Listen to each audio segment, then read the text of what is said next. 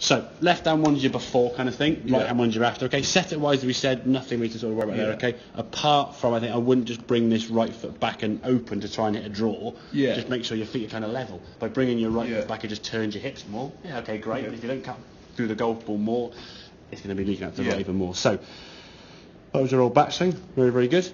As you came through now, left elbow, you can sort of see now sort of this lifting and pulling, almost shrugging up with your left elbow, using a lot of energy and effort to try and hit the golf ball. Club face now at this point is going to be open. Last second, flick with the hand underneath. You'll see as well the glove now is still visible, so you kind of flicked underneath it, rather than getting the sort of the correct folding of the wrist. So that's kind of your post-impact position there before. These are some of your practice swings, obviously be a lot better. But in fairness to you, your real swing, when you actually did a few of these practice swings, you come with your left arm there, sort of releasing back nicely, and your left elbow just stays down.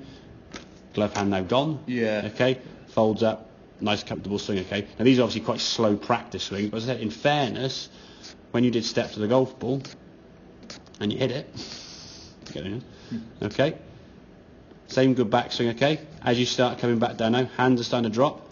Left arm still maintain its position, okay? Left arm still nicely sort of extended, okay?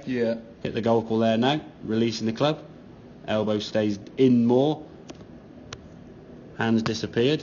Elbows, the gap here is that gap there. Oh, sorry.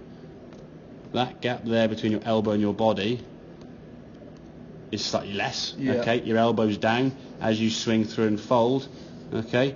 You can see how your arms are just, the elbow now is sort of a slight kind of that way, where this now is kind of that way. So your elbow's kind of gone this way more rather than that way more. And it seems to you massively different. In reality, it's about, I know, kind of that much different, okay? But that in reality, when you think about the golf swing, your club face is like 5 degrees open.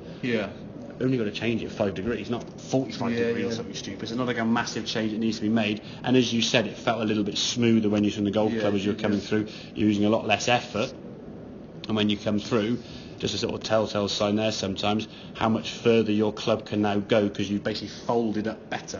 Okay, now, it's only gone, that's where it's gone to there, and then that was kind of where it got to there. So your club has now got to here as opposed to there, so it's gone round another 10, 15 degrees. That doesn't really necessarily affect how far it goes, but it just shows the fact your left arm has folded up better. If your left arm does this, you can't get around anywhere at all. So you'll get this sort of stuck feeling.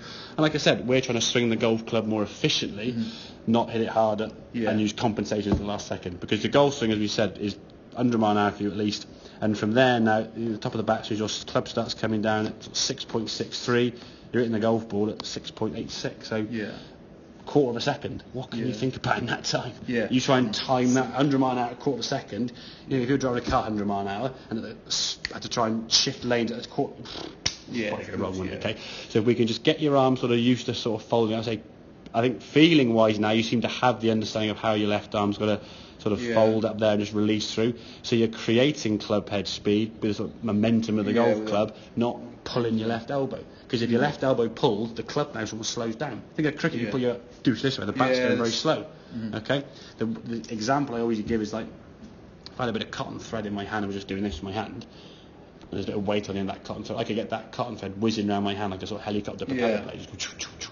My hand's doing this, barely move. If I did this in my hand, or try to go faster, the cotton thread would be all over the place. So the body's kind of working efficiently, and that thing, and that's kind of your golf club. So your golf club's swinging around that circle, with the body working a little bit more under control. So from here, it's kind of store your backswing, as your arms, everything's forwards out here now. You swing into impact, the body sort of slows, and the club flips through, and you continue to swing on. What you had was kind of here, there, flick, and it was just under a mile an hour. It's a lot going on. And that's the thing. There's a lot of variables. When you were playing as you're playing, you play like once a week, but when you weren't playing maybe as much, you just sort of get back into it. It took you a few games to even find where the middle of the golf club was. So to try and find the middle of the club, then the direction and all these kind of things, it's just a bit hit and miss and stuff. So as I said, you'll find it when a ball does start going straight, you can make pars, you can make birdies, you can make good scores because you hit the ball really well. But your bad shot was costing you a lost ball or a double or a triple somewhere. So rather than shooting in like mid-teens, as you potentially go, I teach golfers who 12 to 15, 16, 17 handicappers don't go any better than your good shot, but your bad shot will be worse than their bad shot. So that's the difference. And in some ways, then you look at like decent standard, say rugby players or football players. when they have a bad game, it's still better than most people when they're really good. No, they always say when Dan Carter has a bad game, he's still better than most guys on the pitch. Yeah. So if we can improve your bad shot when you aren't playing, and there's some days, when you play rugby, you weren't with it. It just wasn't there that day. You just did what you could, because you obviously played a good standard. You could sort of mask it, and people would say, "Oh, he's in a pretty good game." You wouldn't notice it as much. But if your game was so variable from good to bad, you would look horrendous in badly. So it's just trying to reduce that variable of where it's going to be. But if you've got 3 or 4 compensations at 100 mile an hour, good luck kind of thing, isn't it? Yeah, okay, exactly, so that kind of makes sense. So the backswing wise is good, yeah. setup's good. It's just understanding how that left arm. And I would say just make some left arm swings by yourself. Just some left arm movements there with just one hand. The more you can kind of do that, again, do it twice a day for a couple of minutes. Put the kettle on home, so just stand there with the club in the kitchen, or even just on a frying pan, or just something, hold that. And just how does this left arm kind of work this way? Get that feeling rather than sort of this pulling and then having the wrist, because that was kind of the position you're getting into.